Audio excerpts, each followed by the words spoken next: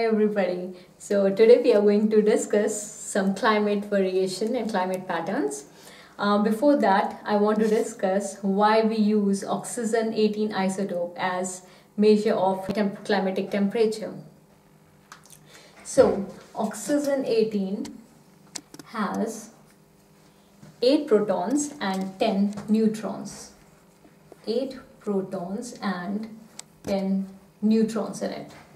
Unlike normal oxygen isotope O16, which has 8 protons and 8 neutrons. If you know that neutron has higher mass, has higher weight than that of proton. So if we increase the number of neutrons even by just 2, we have this isotope higher in weight than this one. So the water molecules H2O18 formed by the heavier oxygen isotope would be heavier in weight or in mass than that of H2O16. Okay. Now, since there is difference in the weight, there would be difference in their evaporation and their vapor pressure.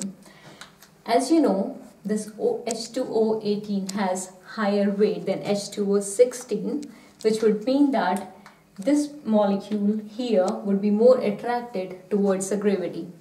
When it is more attracted toward the gravity, it's difficult or it needs more energy to go up into the sky by evaporation.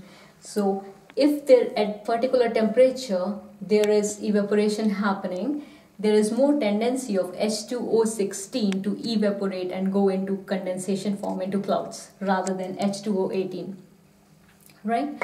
So what it means is in the clouds we will have more H2O16 components than H2O18. Now when these clouds move over to polar regions and they form ice because of higher condensation and lower pressure there, what happens is the ice that forms there will be enriched in H2O16 than 18.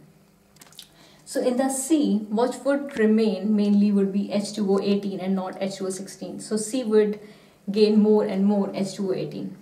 So finally, the corals available or living inside the sea in the ocean would start trapping the H2O18 particles. So over a long period of time, we notice that the concentration of H2O18 has been changing in oceans. So why we take it as measure of temperature? Because if there is higher temperature, there would be more evaporation.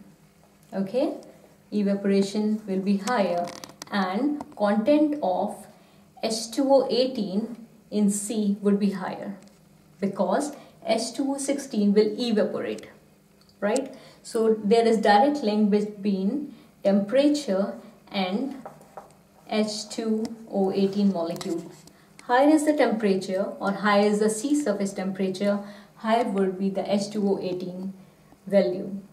So this proxy can be considered as measure of temperature and it go back to thousands of years and it has proven to be very good measure of temperature.